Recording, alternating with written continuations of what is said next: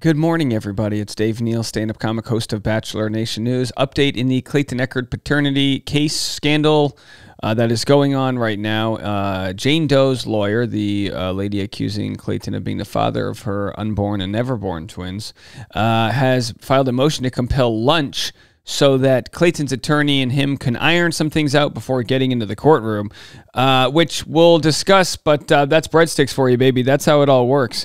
You get lunch, you have a conversation, a power lunch, they call it, the whole deal. My only concern with a motion to compel lunch would what they say be on the record. You know, you'd want to make sure everything is, you're very defensive right here.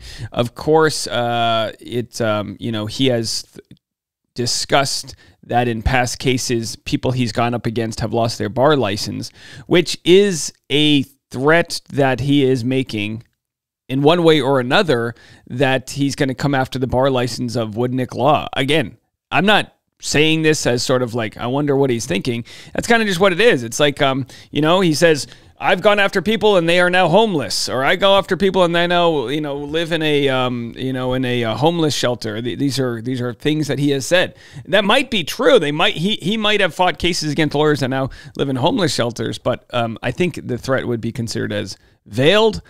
I don't know. You guys tell me. But either way, here's the motion to compel lunch for alternative relief. I do like the idea behind this, like figure it out before you bring it into the courtroom, solve issues that you can.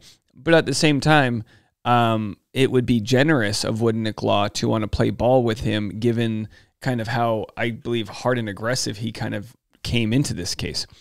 Various procedural rules require lawyers to talk in person or by phone before they may file motions. Email discussions are not enough. But what if a lawyer refuses to talk with you? How can counsel complete the mandatory pre-filing conference requirements of Rule 9C when opposing counsel won't accept your calls? I don't know how much Woodnick Law has to converse with them regarding posting their discovery, but it looks like they're going to refuse to share discovery. Maybe because it's not good. I don't know. You would think that if Jane Doe had discovery that proved her point, she would be so willing to share it. So anyway, he goes into the fact that 20 years ago, a classic decision from the irreplaceable Honorable Pendleton Gaines, deceased in Physician's Choice of Arizona, Inc. versus Miller, created this motion to compel lunch. Undaunted, plaintiff's counsel filed a motion to compel acceptance of lunch invitation, asking the court to order recalcitrant defense counsel to meet for lunch. In his order granting the motion, the judge explained, the court has searched in vain in the Arizona Rules of Civil Procedure in cases, as well as the leading treaties on federal and Arizona procedure, to find specific support for plaintiff's motion. Finding none, the court concludes that motions of this type are so clearly within the inherent powers of the court and have been so routinely granted that they are non-controversial and require no precedential support. All right, so I guess it's cool to get lunch with somebody. That's fine. I say bring the judge along. Why don't you do lunch in the courtroom with the judge? Why don't we just do that? As promised, I would fly out to Arizona and mediate a lunch if need be, or at least sit in the booth next door with a little like, hey, what did you say? Just kind of writing it down as I get cheeseburgers. And by the way, why does it have to be lunch? I don't understand. I get the whole breaking of the bread thing. I understand metaphorically lunch is like a communal activity where you can get together, but maybe just take a meeting together. But I understand it's called compelling for lunch. As someone in my comment section yesterday posted, their dog files motions to compel for lunch every day. My dog as well, just compelling me to feed him. By the same authority, undersigned counsel for petitioner Jane Doe moves the court for an order requiring respondent's counsel Greg Woodnick to accept an invitation to meet for lunch. Without needlessly delving into the details, there has been a communication breakdown. No, please, dive into the details. Wouldn't the judge want to know the details? You have one side saying there's been a breakdown in communication. How? Why? Share with us, resulting in Mr. Woodnick refusing to speak with undersigned counsel by phone. Mr. Woodnick may offer some explanation for why this has occurred, but that is mostly beside the point. No, it's the whole point. Share it. It's not beside the point. Share. Share it with the court. If Mr. Woodnick chooses to describe his reasons, it would ultimately be counterproductive, since it would only lead undersigned counsel to offer a detailed rebuttal. Rebut! Share your reasons. Rebut. Give the judge something to work with. This would only expand the conflict, not narrow it. So instead of detailing the reasons leading to the communication breakdown, the undersigned offers some simple avowals to the court. Undersigned counsel has now obtained a complete copy of Miss Jane Doe's file from her former attorney, Corey Keith. They don't have one from Lexi Linval, but she was there so brief they don't need it. Upon reviewing Mr. Keith's file and looking at recent disclosures provided by Mr. Eckerd's side, it's clear this case is extremely complicated and there are many factual and legal issues counsel needs to discuss urgently. To discuss by the end of the day, or are we keeping the case? To offer some specific examples, please. We like examples. Just days ago on March 29th, Mr. Eckerd provided a second supplemental disclosure statement. In this document, Mr. Eckerd disclosed for the first time that he intends to call 9 witnesses at trial, including 3 experts who were not previously disclosed. Despite this, Mr. Eckerd has disclosed no expert reports of any kind, nor has he disclosed the substance of each expert's testimony, the opinions to be offered by the experts, and the basis upon which the experts' opinions were formed. So I'm not sure. Some people said, well, it's within the 60-day window. They don't have to offer these disclosures until, today or tomorrow? I'm not entirely sure about that. Mr. Eckerd's extremely late and thus far incomplete expert disclosures raises the possibility and likelihood that Miss Jane Doe will need to retain her own experts and or possibly bring a motion to exclude Mr. Eckerd's experts. However, due to Mr. Eckerd's failure to disclose sufficient information about what, if anything, his experts plan to say, it is impossible to know if a motion would be appropriate. I guess it's hard for Clayton's experts to know what they need to say because they haven't received Jane Doe's discovery. So my guess is the experts that Clayton has are just general, this again my guess, are general experts ready to speak about HCG, medical tests, little to no DNA. They're ready to speak about miscarriages and, to speak about why they believe all of what Jane Doe says happened didn't happen. That's my guess. But without her giving any of these hardline information with her, she hasn't given the photos she has of her stillbirths and this and that, or miscarriages or whatever the hell she wants to call them. So without any of that, how are we supposed to know what the experts are there to cover? Now, what's interesting, too, is this whole little to no fetal DNA thing is probably the most science that exists at this point, the most medical record we have, because she has provided little to no medical records other than HCG tests that are way off the marks they should be for someone pregnant with twins, let alone pregnant with a single baby. And at the same time, little to no fetal DNA, as far as I'm concerned, shows that she's never been pregnant. According to information I've read, and I guess this is up to debate, which is why we would need an expert. If you've been pregnant in the past, your body will show levels of fetal DNA within your own body. Could this little to no fetal DNA exonerate past people she's accused of being pregnant with, like Greg Gillespie, Mike Maricini, and possibly Victim Zero? It's an honest question to ask, and I don't have the answer to it, but it's an honest question. I know I've been accused of being biased or this. I think it's an honest question that we have blood samples that I believe came straight out of not just her blood, but out of like the the baby making organs, right? Don't they extract the blood? I don't know the details. Ravgen goes to her house. They get the blood. So there's no mistake about whose blood is it? Is it a sister's? No, it's her blood. It's the test is done. And then they come back saying little to no fetal DNA. How little? How nil? We need to know these things, and my guess is we're going to get that information. I can't imagine Ravgen did this whole testing and ended it by just saying, nope, little to no DNA. No, what levels? There's got to be percentages and details there that can be further scrutinized. I'm sure the blood samples have been destroyed, but the results should be there, crystal clear. It's a professional, innovative company here. Get them here. Get us Brett. Brett, come in. Is Brett from Ravgen an expert witness? I have no idea. We will be there June 10th to cover this story live. Mr. Eckerd is extremely late and thus far incomplete. Raise a possibility. Okay, so she has to get her own experts. Given that this matter is set for a 2-hour evidentiary hearing, Mr. Eckerd's extremely late disclosure of 9 anticipated trial witnesses raises a possibility that she may need to ask the court to designate this matter as a complex case. For these reasons and many others, it is possible substantial additional motion practice may be needed in this case.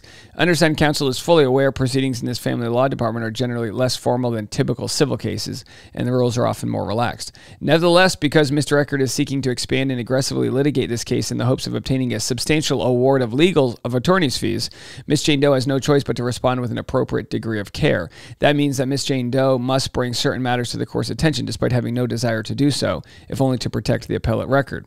For all those reasons, Mr. Woodnick's refusal to speak with undersigned counsel has created an impossible situation. This is an extremely complicated case, and it appears to be growing in complexity with each new and belated disclosure by respondent. They're putting all of the onus on Clayton here, right, as the respondent. All of his new disclosures, I mean, her client's the one who's new to the case. And to say, oh, Mr. Eckerd's aggressively litigating this to receive attorney's fees, he's doing what everybody wishes they could do, which is use all of their legal bandwidth to fight for their innocence. He's fighting for his innocence through attorney's fees because that's the only matter left, because she pulled the plug on the game, which is she's no longer pregnant, or was ever. If they're, excuse me, oh, they're getting me. If there is any hope of resolving this case or even getting the case ready to be resolved in June, the lawyers have a lot to talk about.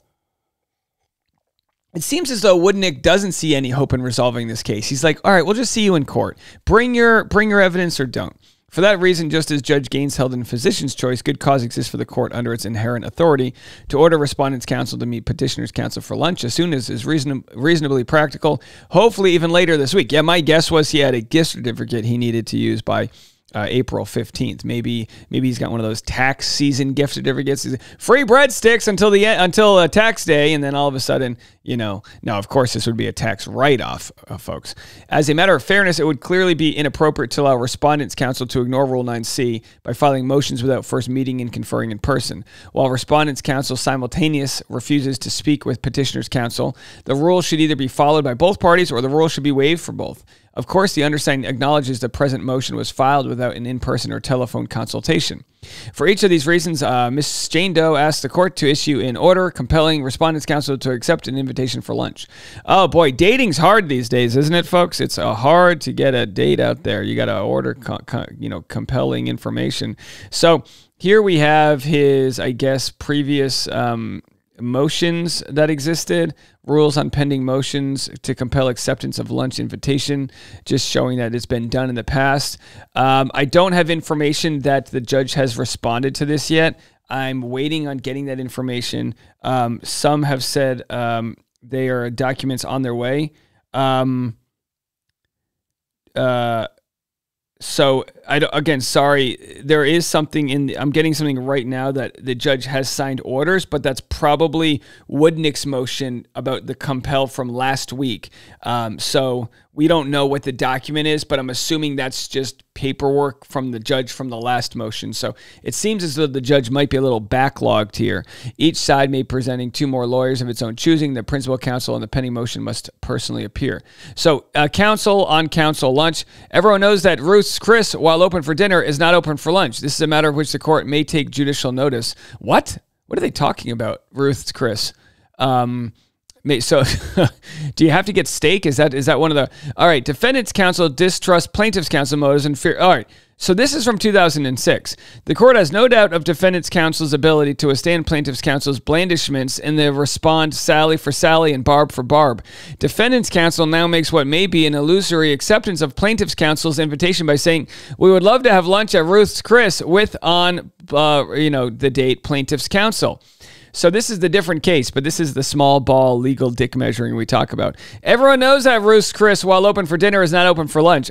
I didn't know that. Ruth's Chris. Who's going to Ruth's Chris Steak? No offense. I'm not a big franchise guy here. I like a mom and pop shop. It's a matter of which the court may take judicial notice. So I guess in this other case, they were upset that they were like, yeah, we'll meet you for lunch at Ruth's Chris. We'll see you there. They open at 6 p.m. Oh, sorry. Those aren't work hours. The time will be noon during a normal business day. The lunch must be conducted and concluded not later than August 18th, 2006. Again, this is a different case. There are a number of fine restaurants within easy driving distance of both counsel's offices. Christopher's, Vincent's, Morton's, Donovan's, Bistro 24 at the Ritz-Carlton, the Arizona Biltmore Grill, Sam's Cafe. Oh, how braggadocious they are. Oh, us laymen gonna go to Morton's. Oh, yeah. We'll check in at Ritz. Okay, come on. Why don't you go? You want to fight for your own family court, guys. Go fight for your clients at McDonald's. Go iron this out while somebody throws ball pit balls at you that are covered in E. coli. Anyhow, wild stuff. The cost of the lunch will be paid as follows. Again, this is from the 2006 case. The cost of the lunch will be paid as follows. Total cost will be calculated by the amount of the bill, including appetizers, salads, entrees, and one non-alcoholic beverage per participant. A 20% tip will be added to the bill. Each side will pay its pro rata share according to number of participants. All right, well, what if you get an extra appetizer and I don't get one? Am I stiff with your bill? Oh, you guys know how that is when you're out traveling and you got that one friend who's, got a, inheritance coming in from their grandmother, so they just order too many appetizers. And it's like, bro, you didn't even finish your blooming onions. I'm not paying for that. That's on you. That's on you. Anyway, to demonstrate to counsel that the court has more on its mind than lunch, the court has considered defendant's motion to strike plaintiff. Okay, so again, this is just silly. This is from 2006. But yeah, it's like, I get it. What's a judge supposed to do if they're babysitting over people that don't even want to meet to figure this out? But isn't that what the courtroom's for? If you can't figure it out, you can figure it out in court. Will we get a response from Clayton's attorney regarding this? I have no idea. Comments from you guys. One said the judge is going to loathe this man before he even steps foot in the courtroom. Look, I mean, I respect the motion to compel lunch. If this is actually a motion that exists, people say, oh, I've worked 50 years. I've never heard it before. Okay, well, it looks like it actually happened in 2006. So it is available. Now, the irony here is that Clayton has accused Jane Doe of creating, which we've seen the evidence of this, of creating dating contracts where she says, if you date me with intention, I'll abort the baby, that type of deal, right? So clearly these date contracts are nothing new. Someone said, see, Jane, this is how it's done. You don't just jump right into dating contracts. You get court orders to have lunch first and go from there. Motion to communicate, motion to have lunch, dating with intent contracts. What's next? Motion to compel Clayton to have relations with Jane. Listen, motion for penetration. If we just have one motion for penetration, so again, we'll have to see how wild this story can get. What will the judge say about the motion for lunch? I'm hungry. I'm going to have a motion to go to the bathroom too. I've been sipping too much coffee today. I got to pee. All right, we'll be back. I'll be live on Patreon at noon today, noon Central Standard Time. You can go catch me then, and we'll be further discussing. My guess is new documents may come in during the Patreon. We'll discuss them then. We'll be back with more right after this.